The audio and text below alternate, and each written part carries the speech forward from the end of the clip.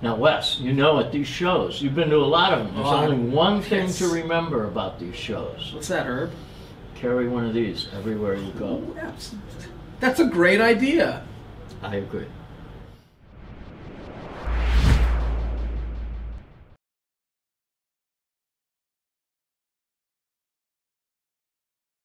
They start at 4,500. How will they make it? Alan. They make us they have those.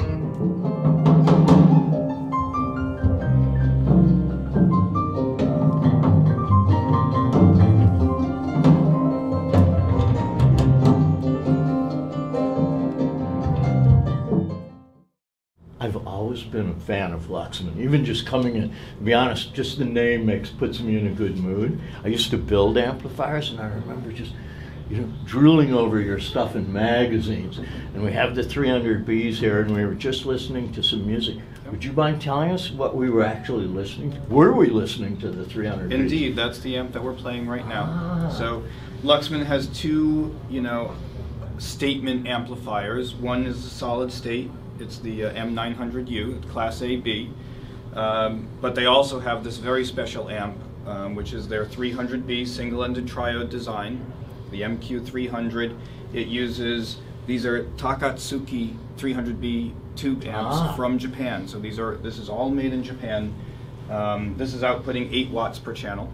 2 rectifiers, it looks like. That's right, yeah. So, we were listening, this is the Luxman Ultimate System, basically. So this is their highest end SACD player. This is the D08U. This is their 900 series preamplifier, the C900U. And then, like I said, they have the two power amp options. We weren't listening to vinyl right now, but I do have their highest end phono stage, the EQ500, and their turntable, the PD171A. This is all Luxman, with the exception of the cartridge. And then we're listening to triangle speakers from France. These are in the Magellan series, which is their highest range. These are the Quatours, 19,000 for the pair, all made in France. You do see, 5 drivers on the front, but there is also a driver on the rear. It's a rear-firing tweeter. Really opens up the soundstage. I should mention also the entire system's wired with Nordost cables, Tier 2 series, and we're using Modulum racks from Canada. So that's the complete system. Very cool. Thank you so much. Thank you for your time. Thank you guys for your time. You're welcome. Always a pleasure. We just got out of the Luxman room. Actually, that's why I'm leaning on the wall. Audio shows are tiring. But I was sitting next to a guy who kept saying that the speakers are out of phase. But I'm listening with the microphones. I didn't really hear that. Maybe you'll hear it better than I did. I was paying attention to keeping my head still. But I thought the tone was really beautiful. I'm kind of a big fan of Luxman.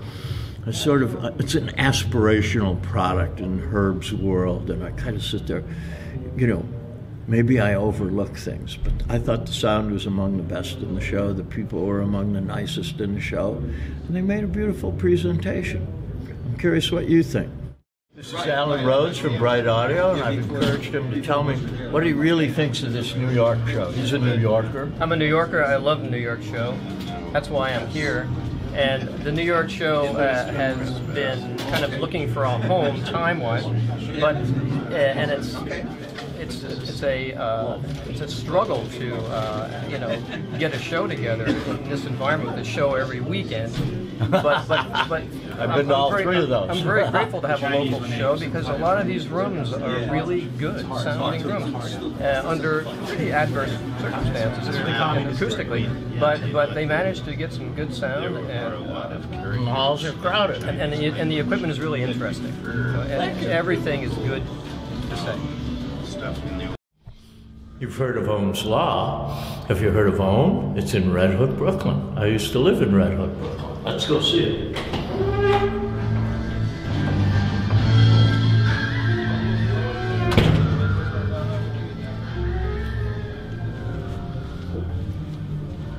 Oh my, look.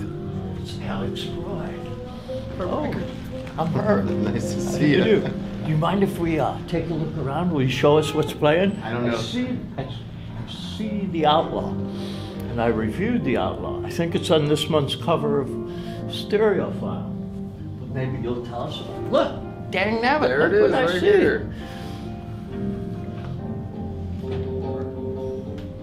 Ohm loudspeakers are in Red Hook, and I used to live just down the block. I used to walk my dog past their factory all the time. I know that corner really, really well. What is your name? My name's Evan. Evan, how do you do? I'm Herb. Good to meet you. Pleasure. You'll explain how these work. Does the lids come off or do they stay Sure, on? the grill comes off. Underneath there's another grill. It does not come off. It is permanently fixed onto the speaker. What we have here is a Walsh driver, which has a downward firing woofer, to use a conventional term, and you're getting the radiation off of the back of it. It's firing into a tuned ported enclosure, and there is a super tweeter crossed over at 8 kilohertz on top of it, which is aligned in phase and in time to sound and measure like a single source. Is it always like that with the old ones? Since 1982. Okay, all right. The very original Ohm speakers I understand. were fully omnidirectional, which meant that the high frequencies were also omnidirectional. If you put it near a wall, it smears the stereo image, so you had to have them far away from a wall. I remember. So the minimum room size was a pretty big room. But these are close to the wall. They like to be close to the wall because we control the directionality with the super tweeter, which means that you can put them in a room that isn't huge, a room that has walls. Your room probably has walls, might as well take advantage of it, and it'll have a three-dimensional sound stage that stays in place as you move around the room, which fully omnidirectional speakers don't have. And what about the Outlaw? What about the Outlaw? Famous Outlaw. The Outlaw. $799 Outlaw. This Outlaw is a fantastic integrated amplifier. We're using the DAC in it, so we're just taking the digital input we're basically taking a flash drive into it. And it is decoding the information. It does all the way up to 24-bit, 196K, and it has 160 watts, I think, in 4 ohms. These are 6 ohm speakers, so it's somewhat less, but it sounds like a lot more because it's a very dynamic amplifier.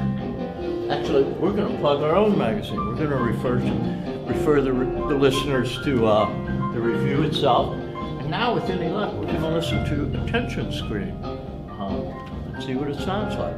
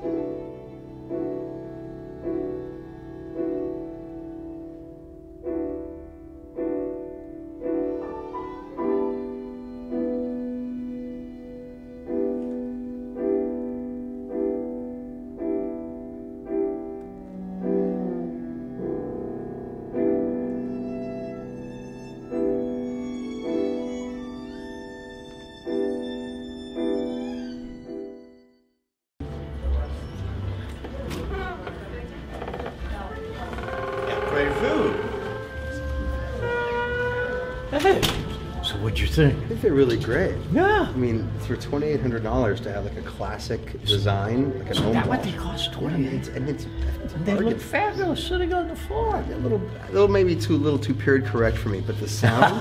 Too I mean, period but correct. think about what you get for $2,800, powered by the Outlaw for $800. For $800. So we're talking $3,000 total. It's Amazing. really good. It's really Absolutely. good. Yeah. And what about your scarf? Where does that come from? That's American a beauty. Apparel. Let's not talk about that. Very good. Nice to see Thank Herb. you. Ah, it's Real always treat. good to see you. Big fan of yours. Wasn't that great running into Alex from NoHo Sound? I hadn't seen him in a long time. Man, he looks fabulous. But the show's over. It's 30 minutes after the show, but let's sneak in. I think we're going to be able to find the tall wizard, Michal from Mytek. Hopefully. Keep our fingers crossed. Uh-oh. I see a tall wizard and another man. Yeah. Michal. Hi. It's the show is over. Everything's shrouded, but we're happy to be here. Siobhan, Good to see you. Good to see you. remember Herb. me? And Hey. we're glad you're still here. We're sorry we kept postponing, but we want to say We're hi. glad. Save the best for last, right? Well, no, it's true. It's true. What I need though is I need you to just, I've reviewed this stuff. I've reviewed the Manhattan. I live with the Brooklyn. Tell us about the new amp. A headphone amp. That is better in this one. This is actually That the one. Brooklyn DAC Plus. This is the new revision of the Brooklyn. And so the Ah. Brooklyn's about 2 years old, and so after our success with the Manhattan 2, we wanted to take everything we've learned and distill it down to the new Brooklyn DAC Plus. And across the board, we've made just about everything better. It's a better DAC, more resolving, more powerful, more New transient DAC attack, chipset. more current. And what's the chassis under it? The chassis under it is our new Brooklyn amp, and it is a dual mono, 300 watt per side, bridgeable to 600 watts. No and way. And in fact, it even has a biamp mode. We're incredibly excited about it. We've had a lot of high praise, and especially some blue chip speaker manufacturers have chosen to showcase their $16,000 speakers with it. How much is it? It is $2,000. Ah, And a paired perfect with number. And it sounds like tubes. Now, I always wondered, with digital, people say, well, it sounds like analog. And with solid state, they always say, oh, it sounds like tube. How come analog never says it sounds like digital? That's not meant to be a joke. That's a serious question. No, I never see anybody say, my Because we- turntable sounds just like a DAC.